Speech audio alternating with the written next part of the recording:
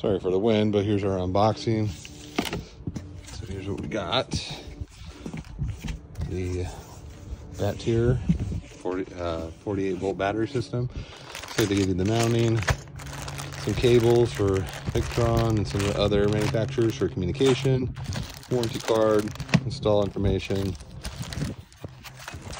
the bar for installing it, and nice and thick. And all right, so we'll start by removing the screws. They're all around the perimeter. Also make sure that this screen's working. There's no charge. They ship these uncharged, so we're good there. And we'll get this cover off. So here we got the two Vatrers. These are lithium iron phosphate, 51.2 volts, 100 amp battery packs. So these are wall mounted, which I like. You have an on switch here. Here's your model number right over here. Sorry. And I want to remove the screws. I always do this with every unit that I take a look at, because we want to make sure that we aren't having any issues before we get too deep into the project. We have our communication ports. They're all sealed, so it has IP65 ratings, which means it's, you know, splash proof. And then the connectors, which are kind of cool here.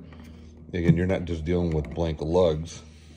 You are dealing with actual plug-in ports, which makes it which makes it easier to put these into parallel. So let's go and open her up. So it smells like China in here. Most people know who open up batteries what it smells like when you open these up.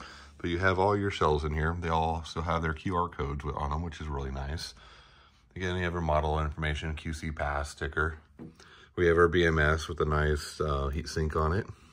This cable here that hooks into the front LCD screen, that actually was loose. It came off as soon as I pulled this off. I plugged it back in. But it's always a good idea to open these up and double check that you don't have a problem going on. Also, there's a nice seal around the edge, kind of, you know, make it splash proof. And then you have a seal, you know, your plastic coating here, prevent a shortage. So everything looks good. We have another battery coming in, so we're installing a total of 3 of these, which will be about 15 kilowatts. And stay tuned for the next step in this. I can recommend these batteries because the quality looks good. And so far, you know, with the warranty they have on them, 10-year life, and the price, you just can't beat it. So like and subscribe, and future videos coming soon.